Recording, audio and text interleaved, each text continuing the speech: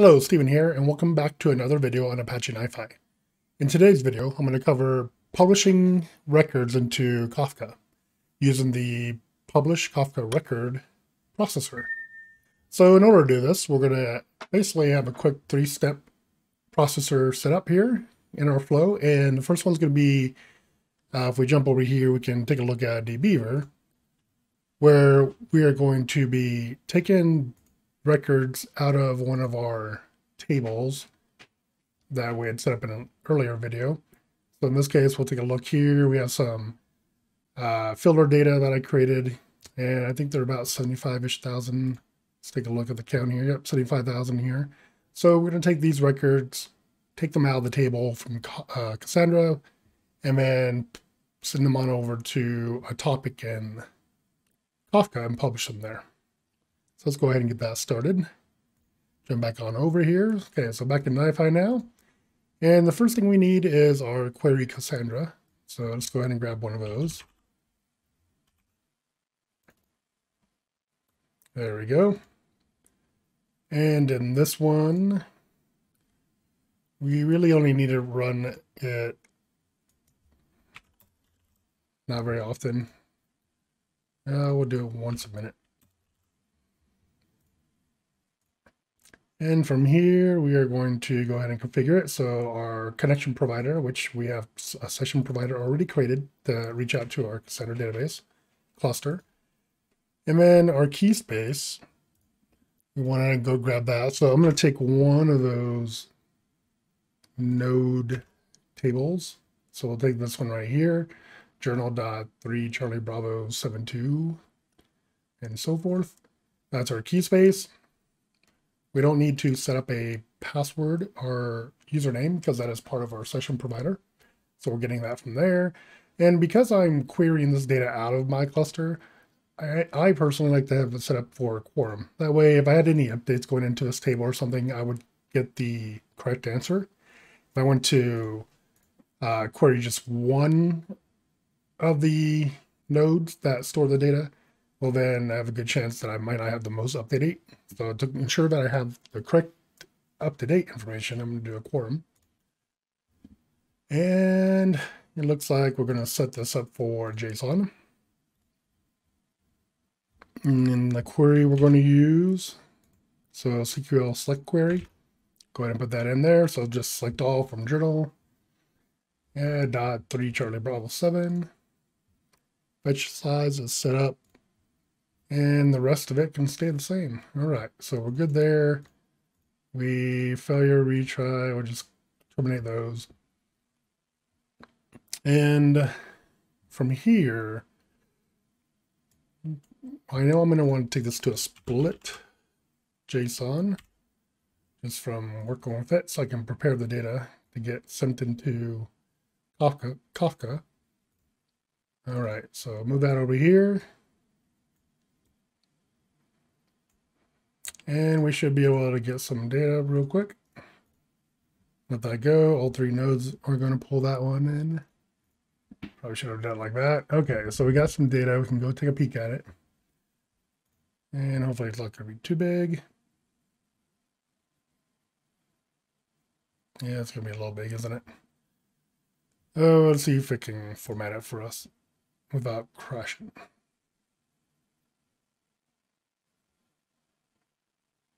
There we go. Yeah, a little patience and we got it. All right, so here's our data. Now we can see when we did a SQL query into Cassandra, it gave us back an array called results.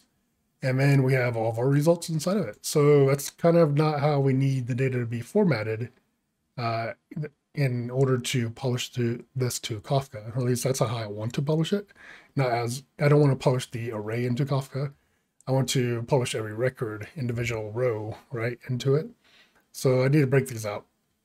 And that's where we are going to take that parent, come back to our split, and what we're going to do is split on, actually, I think I can just get away with doing that. Or it's going to be this way, but you know what? I think I can just do results and that will work as well. I think it works both ways. And then after we're done here, we know from here we should have individual JSON string rows. So what I really want to do next is send that into a Kafka publisher. So we want Kafka, and we are going to use Publish Kafka Record. We'll go ahead and connect that so we can test the next part. So that's going to be the split. Terminate the failure in the original because I'm not handling for those right now. Get that off to the side, give us some room here. All right, so now we can go ahead and do this. And hopefully things turn out okay. Give it a second to process because we just did all three. Yeah, there's all a bunch coming out there. All right, so let's make sure our results are the way we want them to be. Check it out now. There we go. We have a row. Perfect. Script it off. So now we don't have the array anymore. We don't have to worry about that. So we have an individual flow file with an individual row to go into our publish. Let's go ahead and set up the Publish Kafka Record. So we're good on the settings unless we want to rename it. Our scheduling is okay. We want this to process immediately. So we'll leave it on 0 seconds. And now we need to configure the settings inside of our Kafka publisher, or processor for publishing to the Kafka broker. And in this case, for my setup, and it's going to be whatever your setup is, but because I'm set up in Docker and I have this sharing the network, I have the broker for my Kafka and my NiFi cluster inside the same network in Docker as well. I can call on them by container, so that's what I'm going to do. So I'm going to go for the broker container. That's its name. And the port number it's set up on, so 29092, that's my settings. It may not be the same for you. The topic, I'm going to keep it similar. So in this case, I'm going to do host dash and then the name of the node source table came from, basically. That's what I'm going to call the topic. I could merge all these into one topic if I wanted to as well. Okay, now, the reason I'm using so I prefer, whenever I'm working with processors that have a record version of them, I prefer to use that as much as I can. The reason being is because I can save myself a couple of processors I don't have to set up. In this case, I can just go with the record version of the Kafka publish. So that means I can set my reader to be my JSON tree reader, my basic version of that. And then I can set a writer too. So how I want to write the data out into Kafka, right? Which is going to be the same thing. JSON record set writer basic no array. So that means I've changed my settings on my writer here to not to create the array. All right. So a couple other settings I need to set up in this case for how my setup is going. Use transactions. I'm going to leave that on true. I need to configure delivery guarantee. And best effort I'm not using, I'm going to be setting it to guaranteed replicated delivery. So if we look at that, we can see different details. This flow file will be routed to failure unless a message is replicated to the appropriate number of Kafka nodes according to the topic configuration. So that's the one I'm going to pick. And then some other settings that may or may not apply. So I'm going to leave UTF-8 set. Plain text, no security mechanisms or anything like that.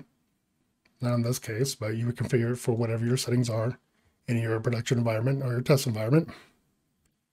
Max request size, I'm gonna leave at 1 megabyte. Acknowledge wait time, 5 seconds should work. Max metadata wait time, 5 seconds should work again. Partitioner class, I'm gonna leave it on the default, but you can go round robin, so depending on your partition configuration for your topic. The partition, so for here, which partition the records will go into, if you need to change it, and compression, and I'm not using any for this setup. So I'm going to apply. Now, if we jump on over to the Confluent Control Center, because I set up that Docker, or the Kafka Docker Confluent Docker container, which came with everything, basically, from Confluent, I have the access to the control panel, so it makes it nice and easy for videos to kind of show things quickly. So if we go to topics, so we're in the cluster overview. Let's go to our topics.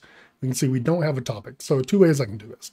I can either manually create a topic right now by adding a topic and setting it up, or since my cluster is set up this way, if I push into a topic that doesn't exist, so in this case, there is no topic in there. Oh wait, did I set the topic? Oh yeah, I did. So there is no host-3 Charlie Bravo 7 topic right now.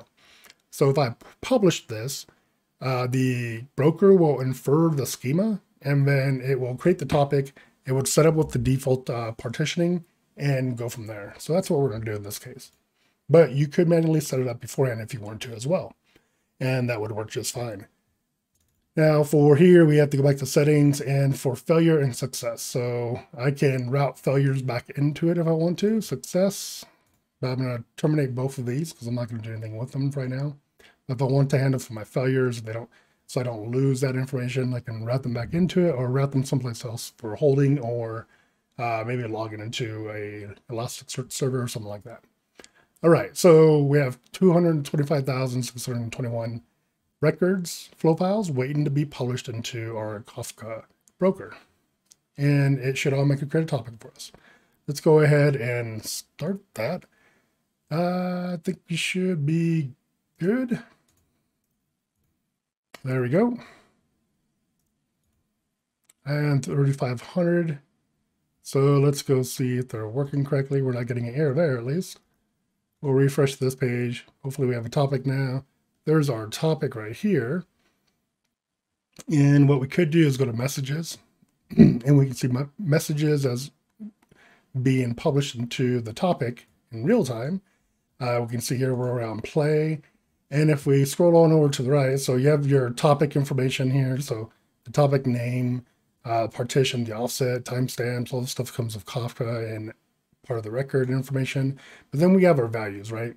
So we have our value UUID, value count, value date, DT, and then our host name and thread column. So there's all of our values. We can see those working just fine.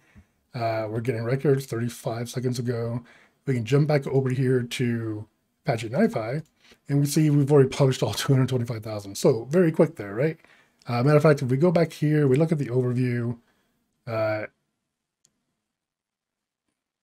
Yeah, our data's not updated here. Oh, there we go. I don't know why that was negative, but we can see some stat changes here.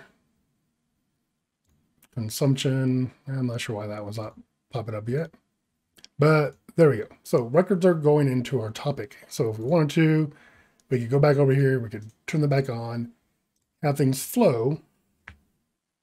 And there we go. Another 225,000 coming in here, being streamed right in there, being pushed into our Kafka topic. We can jump back over to our control panel, back to topic, go back to the messages, and now we can see messages.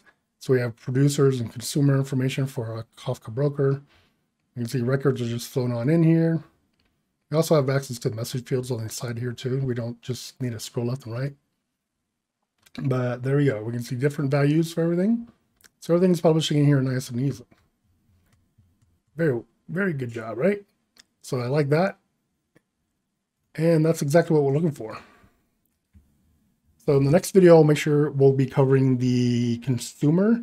So the consume Kafka record or consume Kafka processor, which will let us connect to a topic in a Kafka broker and consume messages as they're being pushed out in real time, allowing us to get a lot done. And there's some pretty good use cases for this where, like, especially if you wanted to combine it with Nifi here, I could take a data source that I'm pulling into Nifi.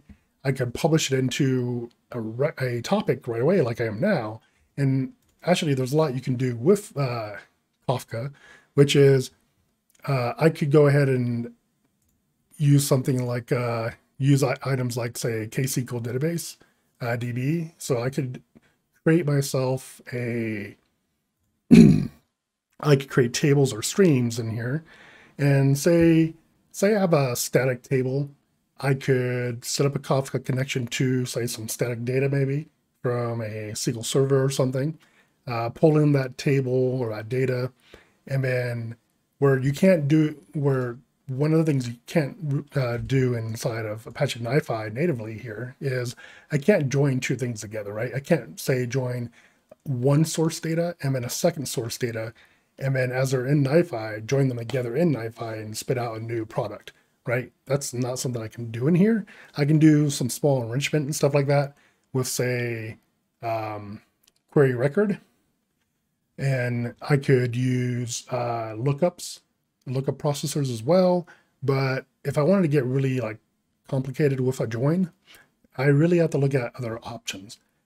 Either sending the data out to someplace else and then reconsuming again in Nifi, take it to a final endpoint, or I could do something like this, which is publish it out into a Kafka topic, say publish all my streams of my consumption of sources into a Kafka topic, and then I could use something like, say, KSQL to create tables or streams on that real-time data, and then join that data, and then creating a new table or stream, and then consuming that with Nifi to take that data someplace else.